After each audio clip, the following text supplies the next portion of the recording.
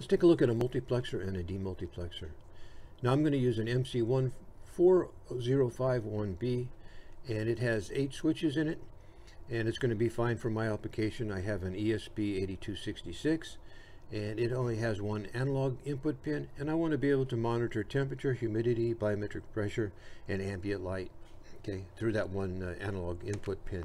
So I'm going to use a multiplexer to do that.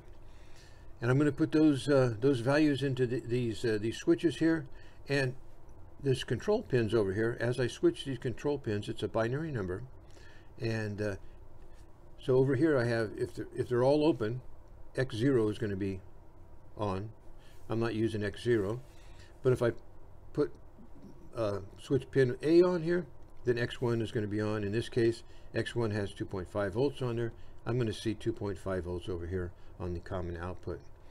If I pin 2 here, if I put a 2 in here, switch pin B, switch B on here, then X2 is going to come on. X2 happens to have 5 volts on it. It's going to show up over here.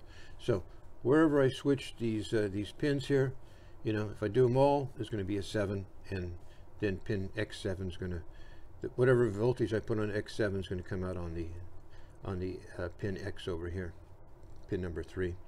So that's all there is to it. You can put 5 volts on these pins here with 10 milliamps. You can have 18 volts on the input VDD, and the total power dissipation is about 500 milliwatts for the whole unit. Now to ground over here, I'm going to ground the VEE, VSS, and then this inhibit pin. If the inhibit pin goes high, then all these switches open up and you get nothing on the output. Okay, so I'm just going to keep that low. And now these pins here, I have a 10K to ground on all the control pins here, just to make sure that they stay grounded when my switches are in the open position. So that's how that's going. I'm going to show you how this. I have it set up on a breadboard here. We'll see if it works right. So now a demultiplexer just works in the opposite direction. I'm going to put 5 volts in over on this one, this pin here, this pin X.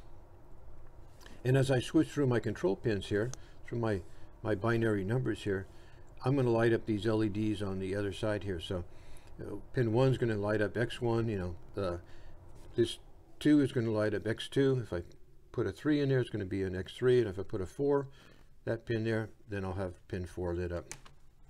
So just works in the opposite direction, and that way I can switch through the pick a LED that I want to have on. Okay, so we'll take a look and see if it works.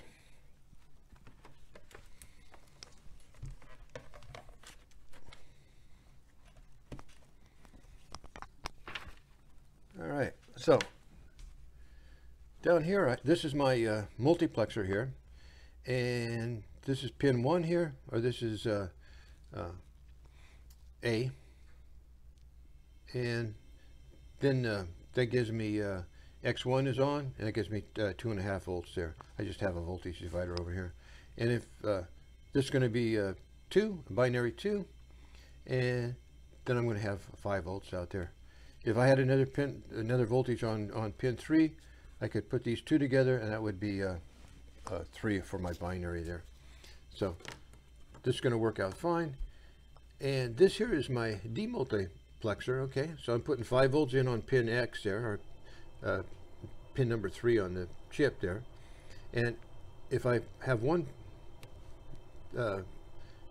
switch A on, that gives me X1. Switch 2 gives me X2 there. Now X3 is a 1 and a 2 together, so I got to put these 2 together. That gives me 3.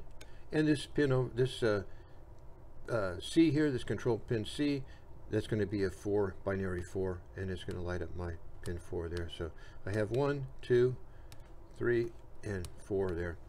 So that's all there is to it. Pretty easy to use, and it's going to work fine, so that I could have more than one input on my analog input on my ESP8266.